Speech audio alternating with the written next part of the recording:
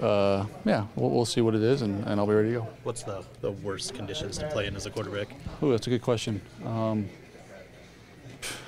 You'd like it to be, 70 and sunny every time, but you can't always have that. So I don't know, anything that's not that would be somewhat unfavorable. But you playing it every week. We've been lucky to be in a dome a lot this year, but if you play outside and you play in a little weather, we deal with it. I've had some of my best games in weather, and so yeah, we'll see. Just out of curiosity, can you reference one specific? What was maybe your favorite game where you played in conditions and had a performance that was memorable for you? In LA, we played the Giants. Gosh, in 2017.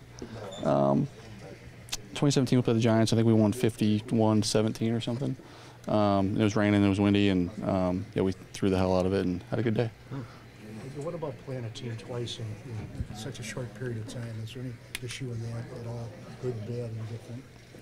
Yeah, it's interesting, that you get them, so back to back, and they only had one game of inventory for us to see in between. So, yeah, it's interesting, and they're dealing with it too. So it's always a little bit funky, but yeah, they'll have something new for us, as will we for them. What were the biggest challenges that defense presented to you last time out? Yeah, I think they're so improved from earlier in the year, and then even last year.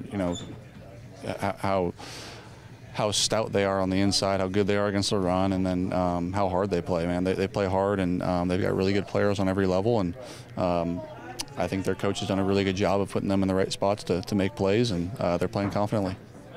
Curious, when the offense is just playing in general as well as you guys have this season, how much do you worry about just maintaining what it is, or are you always thinking about how much you're leaving on the table as a competitor?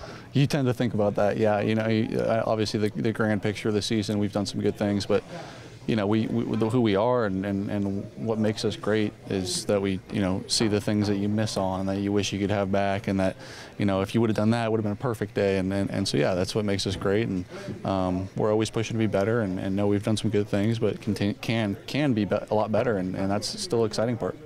Jared, you've been connected with Laporta more and more, and you've talked about it. In a weather game like this, does a tight end like that becomes even more valuable if it's windy and rainy and everything else? Yeah, it could be. I mean, it depends on what we end up doing. I don't think we'll change our game plan much on what the conditions may be. So if he's involved and it's going to be no conditions, I don't think it would change much if it was conditions. Yeah, we'll see as the week goes on what it'll be. I don't think we're thinking too much about it. But yeah, he's done a good job getting himself open and making those catches when it matters, and a guy that I trust a lot. Thing where he really kind of embraces the weather, doesn't care about it, doesn't impact you. What is it about the weather that nothing I can do about it. Nothing I can do about it. So if it rains, it rains. If it doesn't, it doesn't. We get to play indoors at home, which is great. But if you're outdoors and there's weather, you deal with it and you play. And guys do it every week all around the league. I've done it my whole career, and so you just deal with it. Being worse than precipitation, or is there something that's... It can be. I think last year we played the Giants or Jets. Yeah, it was windy, and yeah, that can have an impact on some things, but yeah, you deal with it. You make the throws you need to make, and move the ball and try to win the game. How impressive is the lack of drop-off from Graham whenever his number is called and he's got to step up big? Yeah, it's been fun. It's been really fun to see that. Obviously, Frank is one of a kind, and having him in there is a difference maker for us. But when Graham has to come in and handles it so well, mentally, physically, all of it, handles it really well. And last game was no different. And then moving forward, we'll see what happens. But he's done a great job being ready to go and making sure he's on top of what he needs to be on top of. I should know the answer to this, but do you ever throw a glove on the throwing hand? And if so, is that difficult?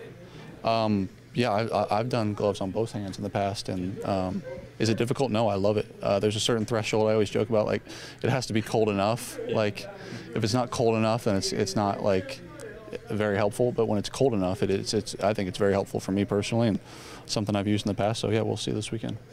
What's rougher on a quarterback, wind or snow? I feel like I've been asked this question like 4 times in this. Oh, did you? No, it's okay. They're both challenges that you overcome. You just deal with it. I don't think either one is particularly harder than the other, but yeah, if it's not perfect conditions, they're playing in it too. So you just deal with it and make the throws you need to make and compete as best as you can and try to win the game. How's everything coming together with Donovan Peoples-Jones? He kind of joined before that compact of like Thanksgiving stretch. Just do you feel it coming along with him? Yeah, he's done a great job, and I think we'd like to get him involved more as this year goes on. And he's been helpful. He's had a great attitude. He's doing a lot of good things during practice and trying to find ways to get him involved. Certainly. What's the key to finishing the season strong, finishing strong? You guys are on the road. A number of games before y'all ending this year, playing some good ball. But what's the key to finishing strong for you guys this last stretch? Yeah, just turn our urgency up a little bit and know what time it is, and know that kind of everyone is in that mode of you have to win these games, and everyone has things that they're going for, and no one's out of it, and everyone's trying to win the game. So knowing that you have to turn your urgency up a little bit and stay process oriented and trust what you're doing daily in practice. But yeah, it's certainly your intensity turns up a little bit this late in the year. Does that turn up even more whenever you have 3 games against division opponents in the last 5? Yeah, sure. Those games always feel like they count a little bit more. So yeah, I don't think it changes what we're thinking about this week. We're ready to play the Bears, and they are a division opponent. So yeah, it'll be another challenge for us. But yeah, looking forward, we do have some more coming up. But right now it's about the Bears.